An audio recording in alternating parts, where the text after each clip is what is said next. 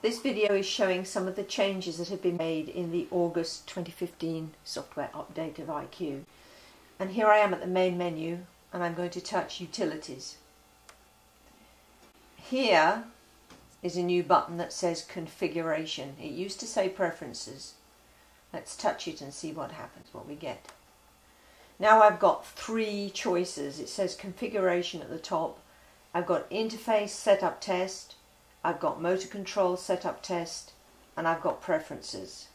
Let's look at the Interface Setup Test. These are basically settings that are set when your iQ is put on your machine. The only people who might come to this page are people who have more than one machine and use the same tablet on both machines. Then they will switch that. Otherwise, this is the old Setup Test page. It's just in a new position. You also might be told to come here if you're getting errors. This is where you would do the communication test. You touch the button and mine says okay, okay, okay. You get to test your single stitch and your start switch.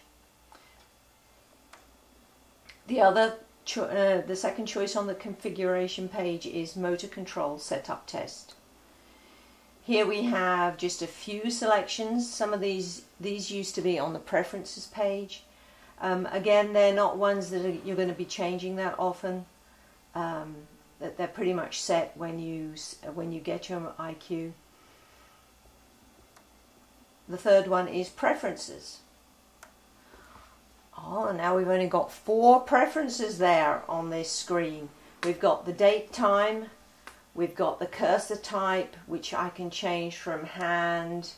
I've selected it so it's turned red, and I'm touching the plus button to a cursor that just looks like a crosshair to hit the minus, and it turns it back to hand. I've actually got my cursor off, and I've got the warning beep duration here. There used to be a long list of these. There's only 4. This is also where we come to change our timers, project time, stitching time. So that's pretty much the same. There's just missing items. Now where have those items gone? Let's find out. So I'll hit finished.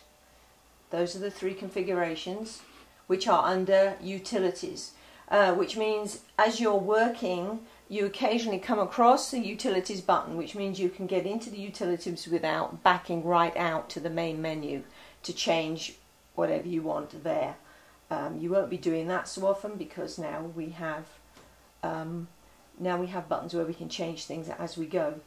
So I'm going to back out of here. I'm going to go Design Sew Quilt, Start New, Add a Block. I'm going to mark on Quilt. Here's a new button. This is one of the configuration buttons. If I touch that, now I've got a choice here. It says add another block prompt enabled, which means after I've marked this block, I'll get a pop-up window that says, do you want to add another block? If you don't want to see that button, you can touch it and then touch the minus, and now it's disabled and I won't see that that prompt. Now sometimes you might want to see it, so you know it's right there on this mark on quilt, mark the block page, so you can change it as you want to. So let me just quickly mark a little block here so we can move on. Okay, finished. Okay, so now I want to add a pattern. Add edit pattern, add pattern, block pattern. Here's another configuration button. Let's see what choices we have here. Now here I've got 2 choices that used to be on the Preferences page. Pattern rotation while fitting enabled, pattern flipping while fitting enabled. I don't want it to do either of those things. I don't want it to rotate the pattern. I don't want it to flip the pattern before it puts it in my block. I want the pattern to go into my block exactly as it appears in my catalogue. So I'm going to disable both of those. Okay, use current block, and I will just get this pattern here. Modify pattern. Let's go across here to our additional tools, magnet tool, shape shift and distort.